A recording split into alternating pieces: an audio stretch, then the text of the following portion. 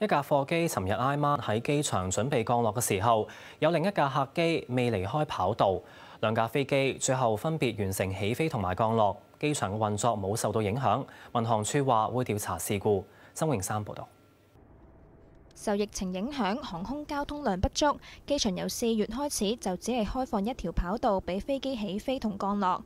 民航處初步調查顯示，星期五傍晚大約6點15分，一架由美國安克雷奇到港嘅聯邦快遞貨機準備降落機場南跑道，但跑道上面有一架香港航空前往曼谷嘅無載客飛機正喺度起飛。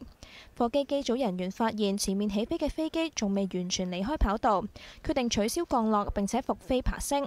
嗰航客機喺唔受影響之下正常起飛，貨機其後亦都安全降落。初步資料顯示，貨機復飛嘅時候同客機最少有超過1.7公里嘅距離。曾經做過機師嘅譚文豪話：唔知道飛機高度，但係睇距離評估唔到當時嘅情況危唔危險。佢估計有多個原因導致事故，譬如就係喺地面嗰架嘅客機，佢可能有啲原因係導致到佢唔能夠即時起飛。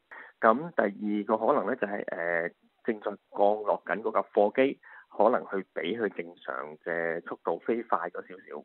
咁當然第三咧就係呢一個嘅控制塔嘅人員，可能嗰個嘅間距係做得唔係咁好，導致到呢個情況出現。民航處話十分關注事故，會全力調查起因。